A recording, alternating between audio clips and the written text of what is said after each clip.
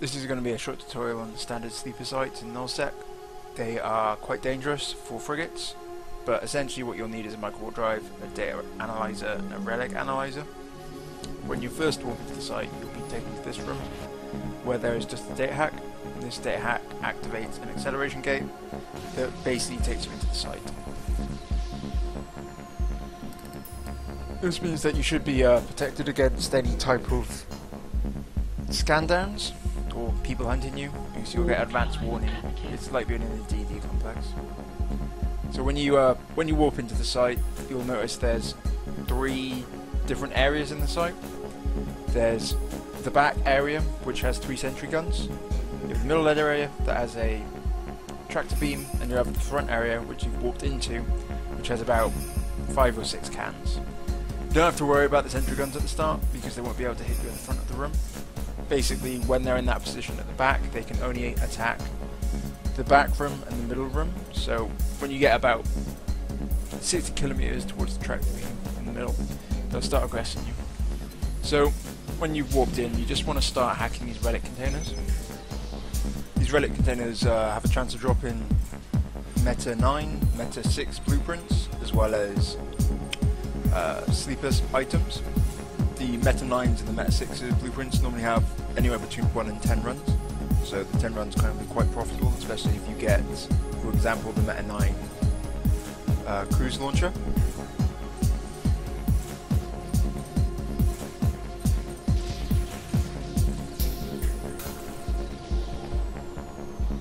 Now, when you've done these 2 relic cans, you want to head towards this last relic can. This is the special relic can. It spawns an event when you complete it.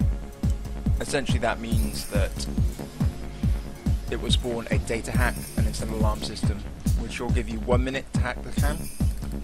So you basically, if you fail the can as well, then you're going to be in trouble, because this can, on failure, spawns a rift in the middle of the room. This does a huge amount of AoE damage, so if you're in a frigate, I'd advise you to warp off immediately, because you won't be able to tank it. In a Stratus, it'll take you down to about a third, maybe a half armor, and that's with repping.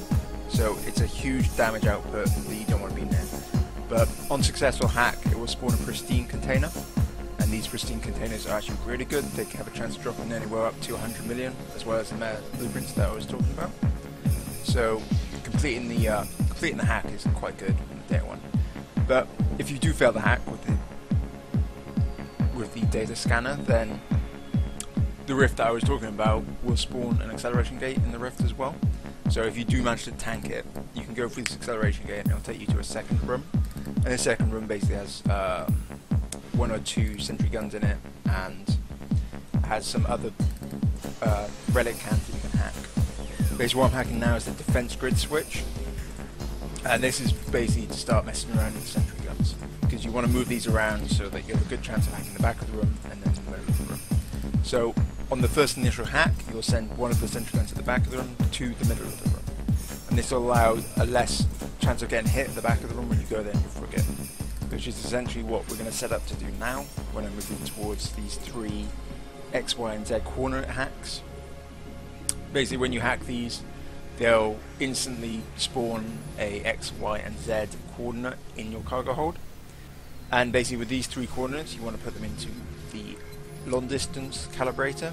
There are 2 different calibrators you can see there. They're the 2 cargo containers that are on screen. The medium one will send you to the middle of the room with the tractor beam and a single sentry gun. The long distance one will take us all the way to the back of the room with the 2 sentry guns. And basically the first defense grid that we hacked and moving the sentry gun to the middle of the room, this is to reduce the chance of us getting hit at the back of the room, because the 3 sentry guns at the back can shoot the middle of the room, but the single sentry gun in the middle of the room can't shoot the back of the room. So when this acceleration gate spawns from these 3 corners being put in the can, you want to take it, and it will take you all the way to the back, and when you get to the back, it's the first time the sentry guns will start shooting. So you immediately want to make velocity towards the defense node that's the data hack, and basically you want to hack this as quickly as possible, because this will move one of the sentry guns off to a safe spot in the site that won't be able to shoot anything. It won't be able to shoot the front, middle, or back. It just completely nullifies the sentry gun. So then all you have to do is a single sentry gun at the back. So this means that you can easily sig tank it if you keep your traversal up towards the sentry gun. So you can see it's moved to all the way over there, way away from any of the 3 different types of areas that we talked about previously.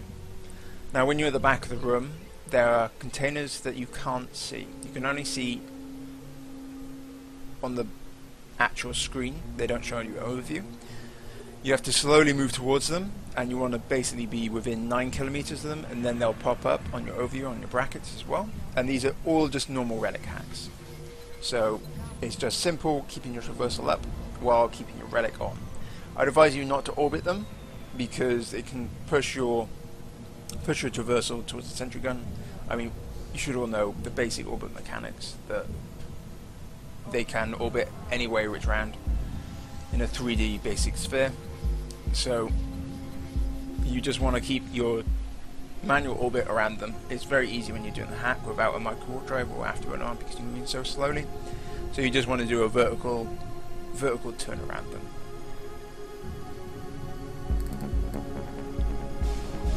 Regarding the relic cans, there should be about 6 of them in the back of the room, so it's just as simple of finding them on the screen and moving towards them. If you can't find them on the screen for whatever reason, just slowly move about at the back of the room and you should eventually bump into them, because 9 kilometers radius to decloak, or well, to activate the cans is quite considerable, so it should be quite easy to just hit all of them and get them out.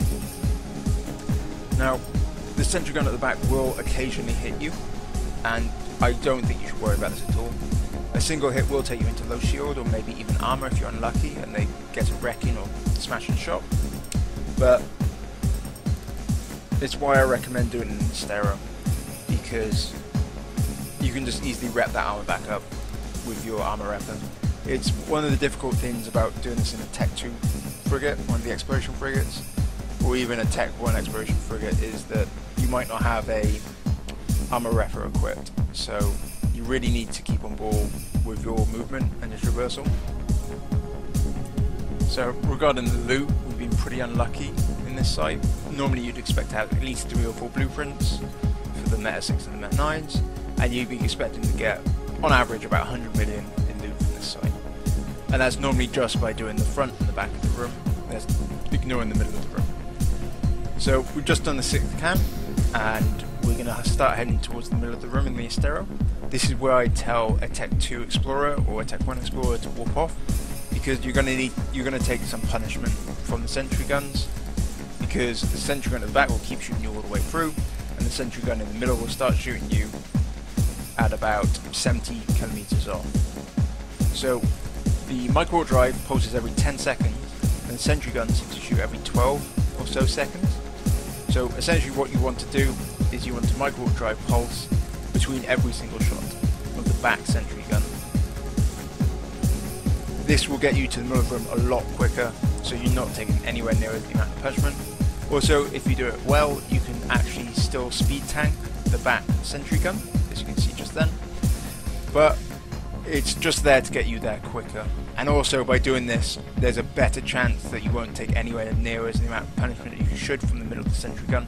This means that you won't be getting shot by 2 sentry guns at the same time, because being shot by 2 will break the Astero tank, depending on your fit of course, but it gets a bit scary at some points. Now when you're heading towards the middle, when you get that this close, you really want to try and keep your traversal up to the middle turret.